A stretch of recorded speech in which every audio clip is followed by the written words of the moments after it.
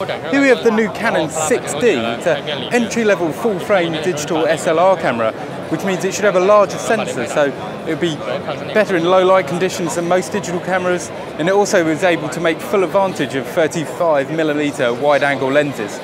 There's a couple of features that are new on the 6D, which we haven't seen in Canon digital SLRs before. There's built-in Wi-Fi, so you can easily share your photos, as well as GPS, so you can tag where in the world you took your photos. It's a new 20.2 CMOS sensor. It also has a huge ISO range of 100 to 25,600.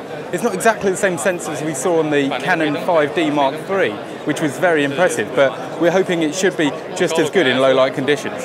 In addition to that, Canon has optimised the autofocus points for low-light conditions and apparently works up to -3 EV, which is the equivalent of moonlight.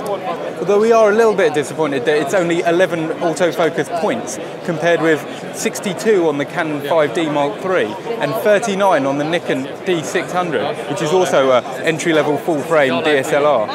It can shoot full HD video, but unfortunately Canon has missed out a headphone jack, so you won't be able to listen to the sound quality of the video while you're filming it. It uses the same magnesium alloy body as the 5D Mark III, but unfortunately it's missing a few of the manual controls, so you won't have as much control at your fingertips, but any Canon user should really be able to get on with it fine.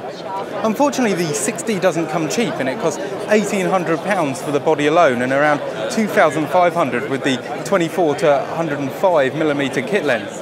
Click the link below to let us know what you think of the 6D. Is it worth £1,800, or would you rather spend a little bit more to get the 5D Mark III? For more information, visit which.co.uk.